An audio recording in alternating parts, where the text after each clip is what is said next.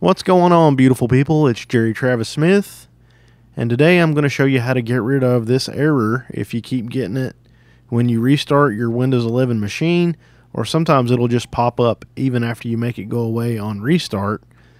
And it's saying a driver can't load on this device, AsUpIo.sys. So I'm just going to hit cancel.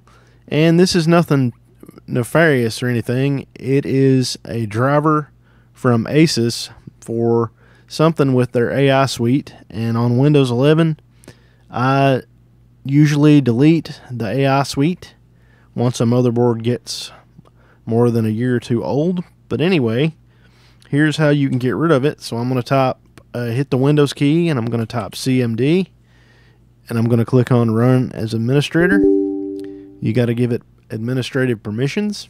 Okay, now we're just going to delete this file where it lives. So I'm going to do del space C:\Windows \sys wow64 \drivers \AsUpIo.sys. And there you go. It's deleted. When you restart your machine, you'll no longer get that error. If you found this helpful, please give me a like.